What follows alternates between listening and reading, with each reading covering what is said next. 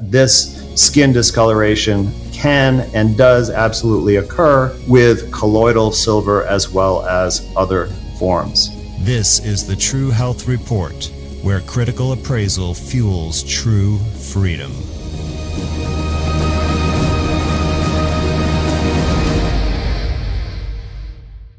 Hello, everyone, and welcome to the True Health Report. I'm your host, Dr. Andrew Kaufman. Now, this video, which will be rather brief, is a response to my colloidal silver video, which had many comments, some of which were very heated, and I want to respond to some of those. But first, let me give a YouTube disclaimer. So this information is for the YouTube censors, whether they be AI or human. In this video, I am not promoting any controversial health products. In fact, I'm going to talk about the risks and side effects only of colloidal silver. So please do not censor this video like the 4 other videos you took down in the last month. Okay, now let me get on with the presentation since I've gotten that out of the way. So this is the comment that I want to respond to in this video, and I will make a couple of other response videos about other issues. But this is from Rob Ban Pal 2887, and I'll read it. Wow. Here you lost a lifelong supporter, Andy. You're completely wrong about colloidal silver. What you talk about is silver nitrate or silver salt. You cannot get Argyria from colloidal-ion silver. The particles are too small. Sad to see this. That's the first ignorant post I've ever seen you post. So very strong words about this. And let me remind the viewers that Argyria is the name for the grayish bluish skin discoloration that can occur with ingestion or even topical application of silver containing products. Now, just to tell you a couple of things about this, there are no individual risk factors that are known. So in other words, in advance, you can't predict who will have this issue. And there's also no clear threshold dose or length of exposure that is required.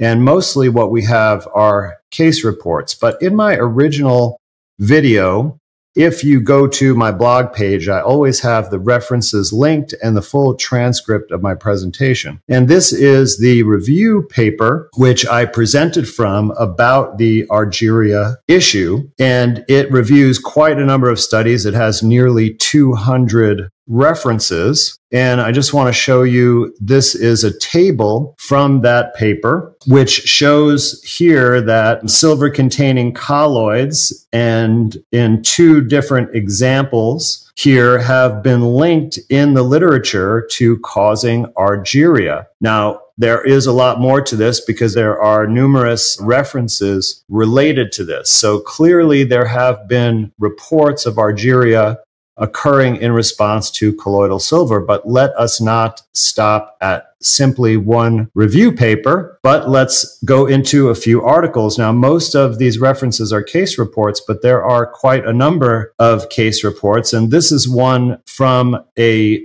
dermatology surgery journal because they're talking about using a laser treatment on the skin to reverse the discoloration and pigmentation of the skin. Now, in this particular case, the patient had only used colloidal silver for a 2-week period, and more specific information was not available, but that's a very brief exposure to cause this problem. Now, if we go to the literature, and this is from a PubMed page for the article on the top entitled 3 Systemic Argyria Cases After Ingestion of Colloidal Silver Solution, you can see that under the similar articles, there are 4 other case reports about Argyria after colloidal silver ingestion. And those are even in addition to the papers that I'm presenting in this brief video. Now, here is that actual paper about 3 systemic cases. And I included a table which gives some information about each case. And we can see that these were all relatively high doses, and they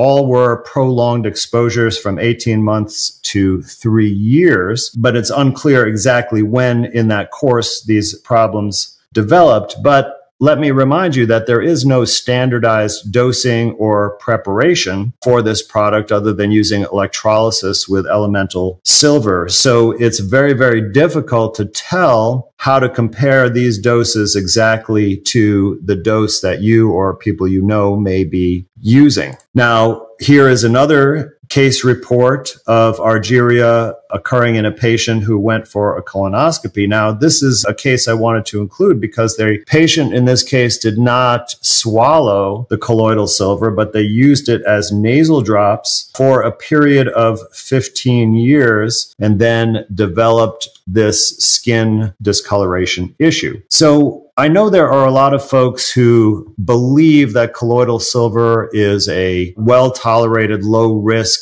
material, and there have been many comments besides the one that I'm specifically addressing here, which have stated that Argyria doesn't occur in colloidal silver, only in silver nitrate or silver salts, and that is simply not what is in evidence in terms of the medical literature. While it can occur with those other types of silver formulations, it clearly can also occur with colloidal silver. So it is incumbent upon you all to check the references yourself and not simply make unfounded claims because it's your personal preference or you like this or it's going to ruin your expectations about this particular substance.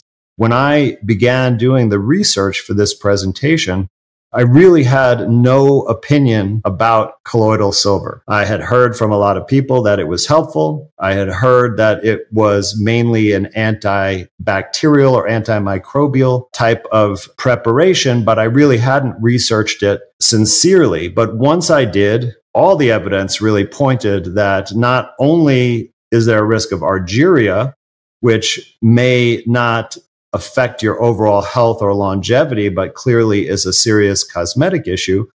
But there are other forms of toxicity, which I outlined in the main presentation. So please do review these papers yourself and see that the information is available, that this skin discoloration can and does absolutely occur with colloidal silver as well as other forms. I definitely appreciate all of the engagement with comments and the discussion, and especially if you challenge me to do further research, I will find the answer. And if I made a mistake, I will do my best to correct that as quickly as possible. But as you can see in this case, I was simply reporting what I found in the literature, and while it may be difficult to accept, it is the reality. I look forward to seeing you for the next True Health Report.